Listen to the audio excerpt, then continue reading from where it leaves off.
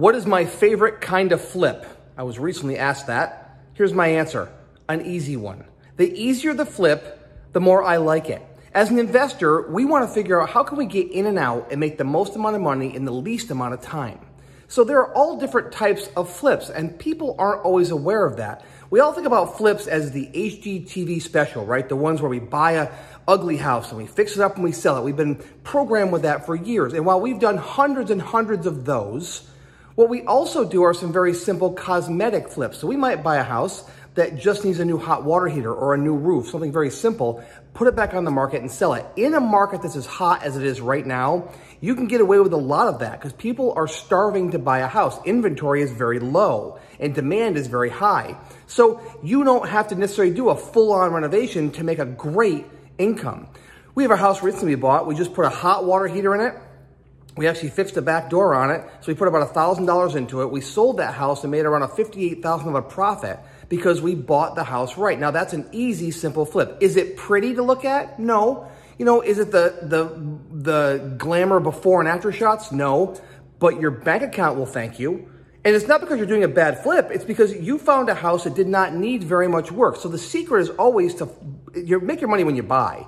We teach that over and over again, that when you make your money when you buy. And if you buy a house right, some houses you can buy and sell as is. Did you know that? You can buy a house and sell it as is. How would you like to buy a house, literally put it on the market and sell it the next day and make a $25,000, $30,000, $40,000, $50,000 profit just for finding the deal? That's very possible. That's a very simple as-is flip. That's something you can do. Or again, look for a cosmetic flip, right? Something that doesn't require massive, extensive renovation, like not tearing walls down, not fixing foundations and all that. What would I stay away from in a flip? If you're new, I would stay away from major foundation damage. Those types of houses can be very difficult, or anything with major environmental problems. If it has asbestos, if there's been oil on the property, if there's been any kind of EPA issues, anything that's major like that, I'd be a fire damage house, I'd be very cautious on something like that or taking on something like that when you're brand new. Now, if you have experience, you can do that.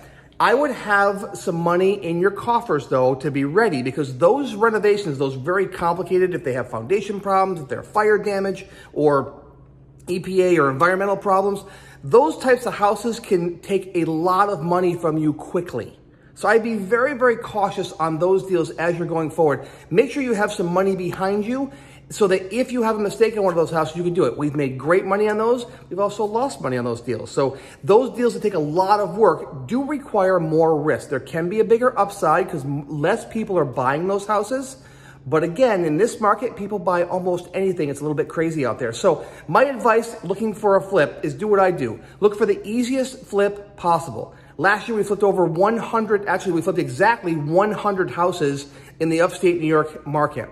And several of those we're buying and selling as is, because we make our money when we buy. And if you buy the house right from a motivated seller, you can turn around and sell that house to another end user or cash investor and make a lot of money for it. So you decide what kind of flip you want to do. And I'll tell you, if you can figure out how to make the most amount of money in the least amount of time, it may not be a pretty picture to show before and after, but your bank account will show a pretty nice before and after.